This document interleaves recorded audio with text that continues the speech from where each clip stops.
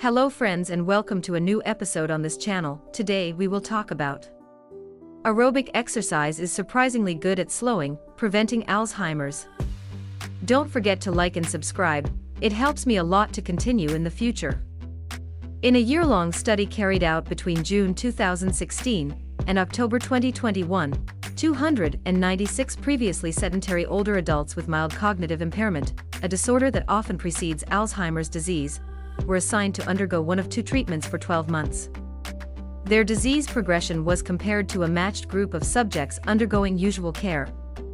Over the trial, participants receiving the treatments experienced no change in their cognitive function, while the matched group continued to decline.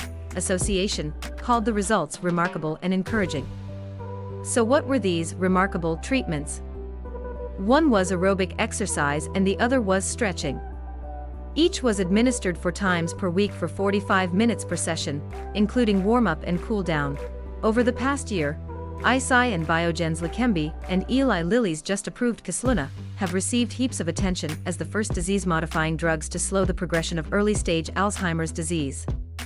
But considering their onerous treatment regimens, hefty costs, approaching or exceeding $100,000 per year, and scarcely noticeable benefits, many health professionals are skeptical that these drugs will be worth it for patients. Is it possible that exercise could be a far less costly but equally effective remedy? Research has already made clear that regular exercise is one of the top tools to prevent Alzheimer's in the first place. A meta-analysis of 16 studies analyzing 160,000 subjects showed that physically active people are 45% less likely to develop the debilitating disease.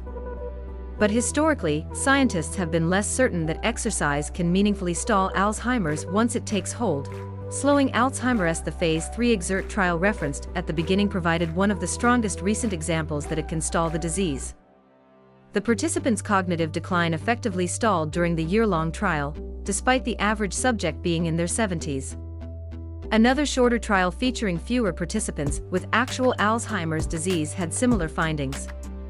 Both of these results are more glowing than what was found in the pivotal Leqembi or Kisunla trials. In these, subjects' disease simply progressed more slowly relative to controls. It must be noted, however, that patients in these trials were slightly further along in their disorders at the experiment's outset. So it's possible that exercise would make less of a dent in more advanced Alzheimer's. Still, the tandem findings, coupled with the fact that physical activity is salubrious at any age, indicate that exercise is a must for any Alzheimer's patient capable of doing so. Studies suggest that aerobic exercise, which elevates heart rate, tends to be most effective at boosting cognition. Resistance training, while still beneficial, is less so. A 2022 systematic review found that 3 to 4 bouts of aerobic exercise per week lasting roughly 45 minutes each seems to produce the best results. Alzheimer's and exercise. Various mechanisms could explain exercise's apparent ability to slow Alzheimer's disease. One is increasing blood flow to the brain. Aerobic exercise in particular stimulates hemoglobin proteins in red blood cells to release nitric oxide. In turn, this compound causes small blood vessels to dilate, thus accepting more blood and oxygen. Another mechanism is reducing markers of inflammation in the central nervous system. A third is boosting brain size. Numerous trials have shown exercise to enlarge the anterior cingulate cortex and the hippocampus in older adults. The hippocampus in particular shrinks with Alzheimer's. These changes were accompanied by improvements in reaction time, motor function, spatial memory, and cognitive processing speed. Fourth, exercise greatly boosts the production of BDNF, one of a group of compounds called neurotrophins. Collectively, they regulate various functions that help the brain grow and work smoothly. BDNF is one of the most important.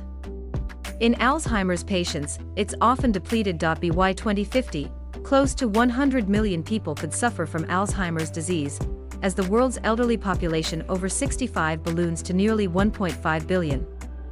Considering the social, human, and economic costs of this devastating disease, cost-effective solutions must be deployed. For treatment and especially prevention, exercise is indispensable.